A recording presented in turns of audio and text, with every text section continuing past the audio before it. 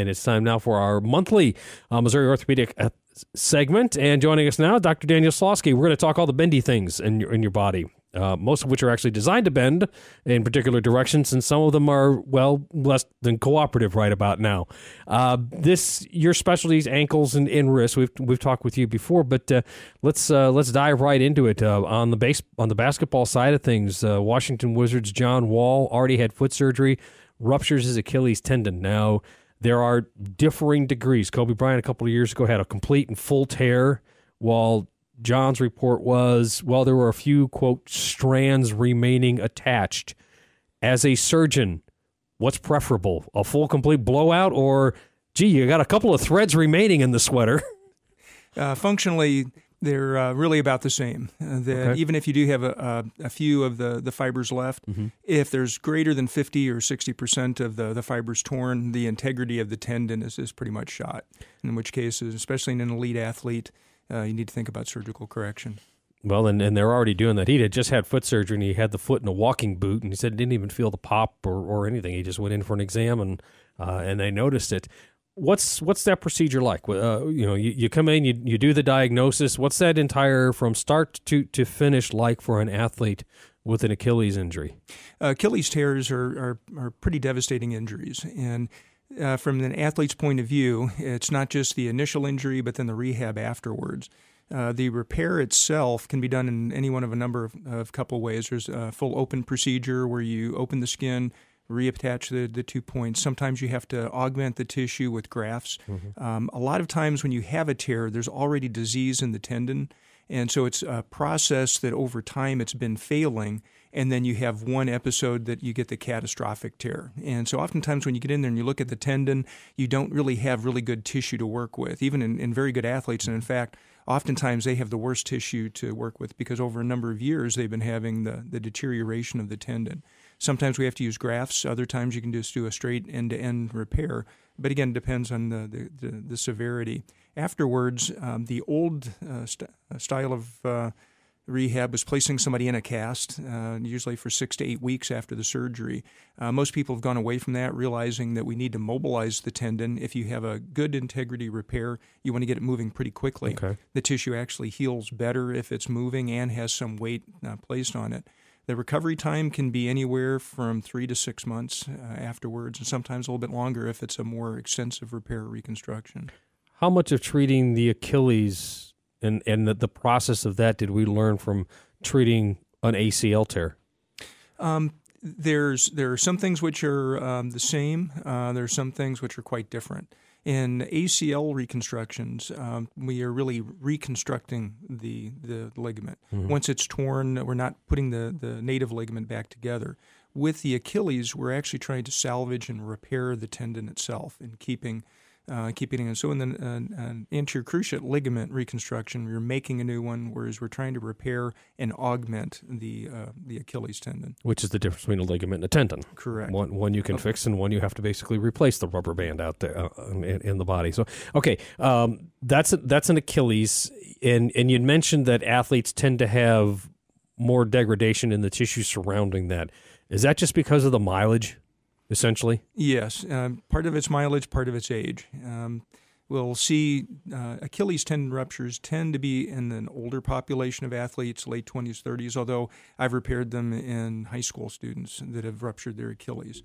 So there's not an absolute age range, but as you get a little bit older, part of the blood flow to the tendon begins to deteriorate. You begin to have more wear on it, and then causing the rupture. You can't prevent everything with preventative maintenance for something like ankles. When you've got a high school athlete or going into college or even younger, as you're starting to get serious about sports, what can you do for Achilles, ankles, those kinds of things? What are your best bets as an athlete to get stronger and better there? Particularly with ankles, we do have some pretty good options compared to some of our other joints. The first is a good strengthening program, and there are some very good athletic training programs with ankle proprioception training, and that's basically balance and being able to control the joint as well as strengthening of the protective muscles. There have been several studies which have shown that those can significantly reduce in-season injuries particularly. The second round is with bracing, and bracing around the ankle is one of our success stories. Utilizing an ankle brace, either a lace-up or stirrup type, has been shown to reduce the frequency of injuries, although not necessarily the severity of injuries. The University of Wisconsin a few years ago did a very good match study where they had high school students that either did have ankle braces or did not have ankle braces. They followed them through the season, well over 1,000 students. And what they found, there was a definite decrease in the number of injuries on the kids who were using ankle braces. And then finally is taping, although, again, with taping, in combination with bracing is probably most effective because the tape will actually loosen with time. And so if you look at after about 15, 20 minutes of play, you do lose a significant amount of your support with taping where you can tighten and readjust your brace, or you can't necessarily do that with the taping.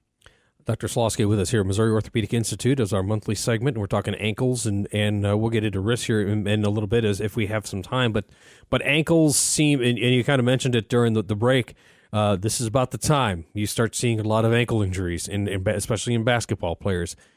Why is that now as opposed to the first part of the season when everybody's getting up to, as coaches call it, game speed? And you will see a little bit of a peak early in the season when you start having athletes just starting to get back in with more aggressive training. But now as you're getting into the heart of the season, you're getting more aggressive play, you're getting a little bit more of a competitive push. Not that you don't necessarily get that in the early season, but especially as you're getting towards late season and playoffs. And you'll often see that is you get more mileage on the ankle as you go through, and just the more times that you are stressing it, the greater the possibility of an injury. Oh, we see a lot of injuries when the opponent's foot gets in the way. Then you come down on it, whether it's after a jump shot or a rebound or on a cut, the other foot finds a way underneath that ankle. More damaging, is it that type of an ankle injury, or is it the one where you make that jump cut and you try to roll and you can watch on TV, you just see that ankle just go silly putty on you? The more damaging ones are the what we call the high ankle sprains, and the scientific name for that is a syndesmotic sprain, which means it involves the ligament that connects the two bones of the lower leg above the ankle joint. The classic ankle sprain is what it's often called an anterolateral. It's a little bit lower in the ankle joint. Those are when you roll your ankle. The high ankle sprains, or the syndesmotic injuries, are when your foot gets twisted to the outside for the most part. So when you come down and land generally on somebody's foot, twist and turn, and those can be much more severe, and oftentimes can involve fractures in addition to just the tears of the ligaments. Oftentimes those can require surgery if it's a complete rupture of the ligaments to stabilize the bones.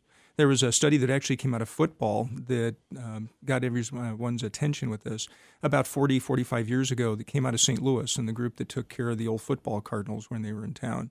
And they began studying ankle injuries in the NFL teams. And what they found is that athletes that had high ankle sprains missed twice as many games and practices as on standard tears. And that when we began treating those much more aggressively. How do you make there's the differentiation, but how long does it take to make that differentiation between, the low ankle sprain, and because they both tend to swell up like balloons, but the low ankle sprain and then the high ankle? Usually in the initial physical examination, you can make the diagnosis pretty easily. Where do ankle injuries normally fall for athletes on the pain scale? I mean, a lot of times right away. The Achilles, obviously, you kind of the act of walking becomes an issue, so But for some of those, like the high ankle sprains and things, if they're a little more insidious, if they're a little more kind of internal and maybe not all the way, is there pain that comes through, or can it be lingering and cause bigger problems if it goes untreated? Yep. With the initial injury, obviously there's usually going to be a lot more pain from the damage, but especially with the syndesmotic injuries, there can be some kind of a grumbling pain and a little bit of instability of the ankle, and those can cause some long-term problems. If you have a chronically unstable ankle, that can lead to early arthritic changes, damage to the joint, and other injuries around the ankle joint. Dr. Slawski with us here, Missouri Orthopedic Institute. Okay, so with ankles, I know we've talked with a couple of other physicians, and Dr. Richard Ma is one of them, about ACLs, and you can kind of look at the jump test. They jump up in the air, they come back down, and if the knees walk in, you're like, okay, we got to watch this one. Is there a similar type of test for ankles that you can look at and you go, just because of the way they land on a jump, they are more prone to injury. Yes, you do have some of the same risk factors for ankle injuries as you do with knees. And there is a statistical correlation between ankle injuries and knee injuries, that you can see that in some of the same population groups. And that's where the working with strengthening on landing, working on the lower leg muscles as well as the quads and the hamstrings are actually part of the ankle rehab, as well as the preventive exercises for ACL injuries. Okay, I'm going to circle back to something that you said earlier, and it was a response to Jay's question about, what can you do preventatively wise, and you talked about exercises and strengthening the ankle. So as a physician on the preventative side of things, what are some of those exercises that athletes can do, or parents can monitor their student athlete on and make sure that they're getting the best preventative care that they can get?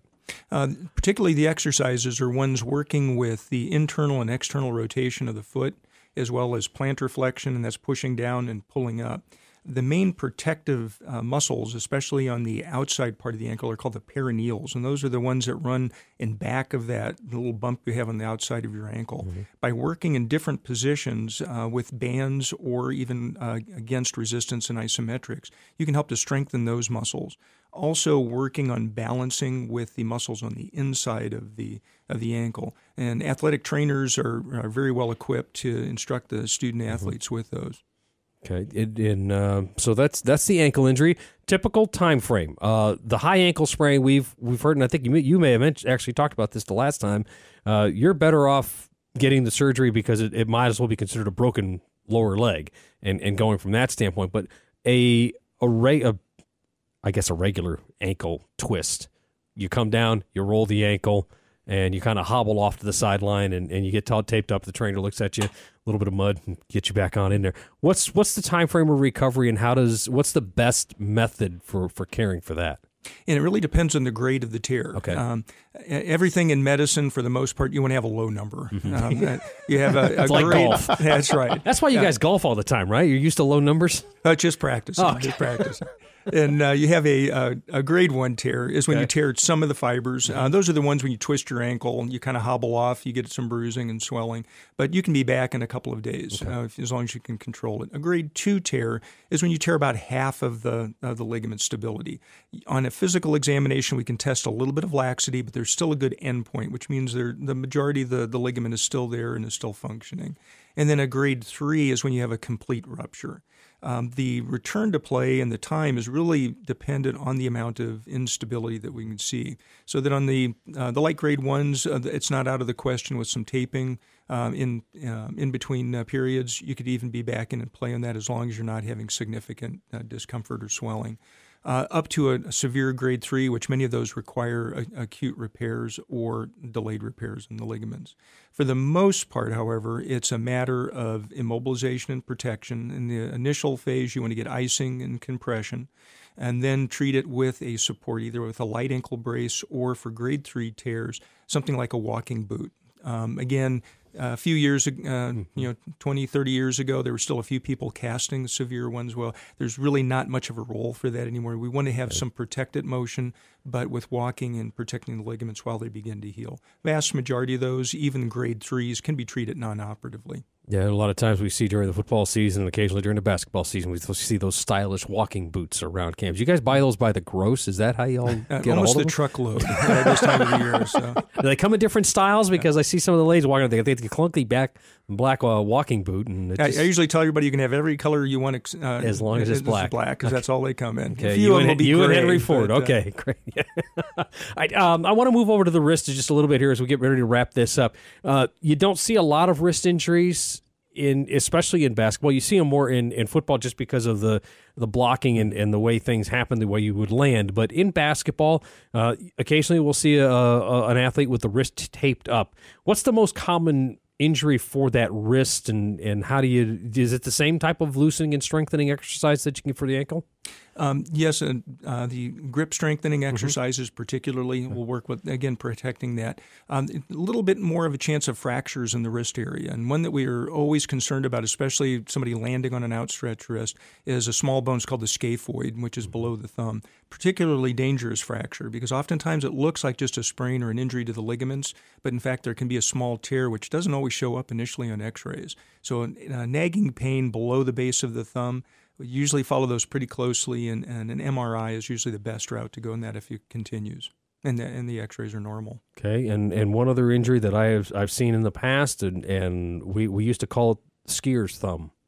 And that'll, a lot of times, especially on football, because they land in a weird fashion, because that'll pop that tendon in that whole area. For you, is that something that you see frequently on the athletic field? Those are pretty common, and it's due to a tear of a ligament that's at the base of the thumb. And in some cases, you can actually have a fracture. And it's one of the cases that if you do have a fracture and it's not very displaced, it's actually better than having a complete tear of the ligament. Oftentimes, if those are unstable, about 90% of the time they require surgery. If the ligament's completely avulsed, there's a little tendon that's in the area that the ligament tends to flip on the wrong side of when it tears, and it keeps it from healing. If it's a bony fracture and instead of the tear of the ligament, those will usually stay in place, and unless it's an extremely large piece or it's displaced, very often we can treat those casted. If they're not a complete tear of the ligament, they can also be treated just with casting. But grossly unstable ligaments generally will need surgery. Okay, so the takeaway for both the those bendable items, and remember the both of them are jam-packed with bones, especially the wrist area. But make sure you loosen up, right? Strengthening exercises, and for somebody who is off, a student athlete, they're coming home to mom after a basketball game, and they're what are some of the key things that a parent needs to be aware of with their kid, whether it's a wrist or an ankle? Swelling generally right after the injury is a good indication. Most of the more severe injuries are going to be associated with more significant pain and swelling. Particularly if you have a lot of bruising around the ankle area, it's a good idea to have that checked out rather than just icing and elevating it on your own. All righty, Dr. Daniel Slawski, Missouri Orthopedic Institute. The Closers on News Talk 1240 KLIK and News Talk 1400 KFRU.